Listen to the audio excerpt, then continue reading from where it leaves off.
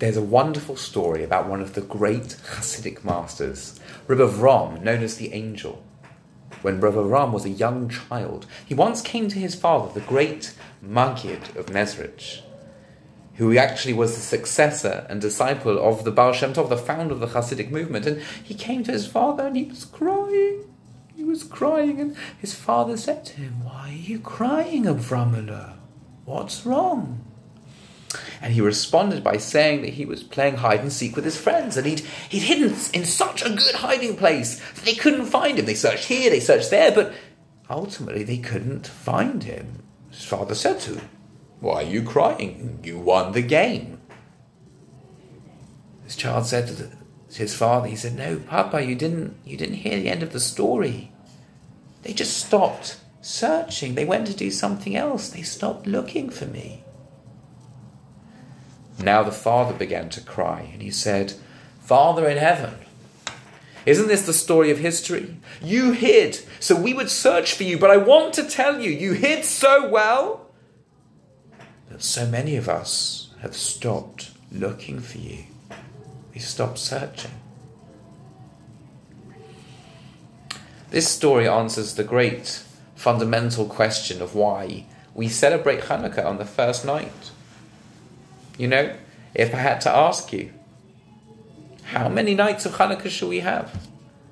You probably say, well, of course, 8. But let's think about it for a second. How many of these nights were actually miraculous? Well, this little jug of oil that they found in the temple, it could have lasted a day. So really, the first day of Chanuka is not really a miracle. It's only the other 7 days of Chanuka that's a miracle. So really, I'm sorry to take away some of your presents, some of your donuts, but ultimately, no, only lighting 7 days of Chanuka, not 8. Why do we light for 8 days? This is the famous question of the Beis Yosef.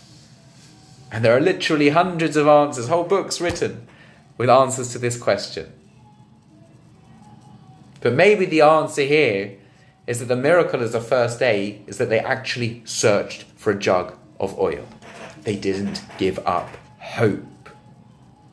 You see, when they came to the Holy Temple, they found it ransacked by the Greeks, contaminated, violated, impure.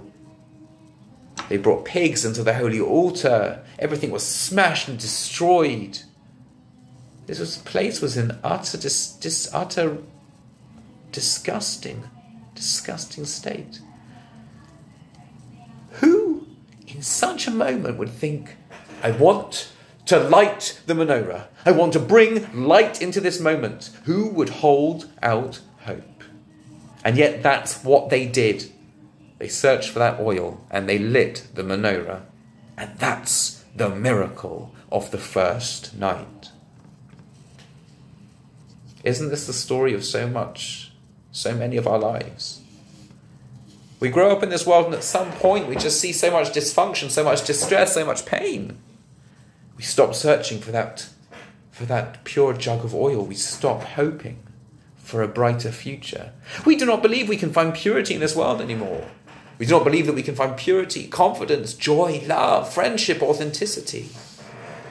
Instead, we become jaded, cynical, and emotionally paralyzed on our dreams and our hopes and yearnings. In many ways, the first night of Chanuka is greater than the other 7 days. It's one thing to supernaturally take a jug of oil and let it last an extra 7 days. It's quite something else to keep the hope of our spirit alight.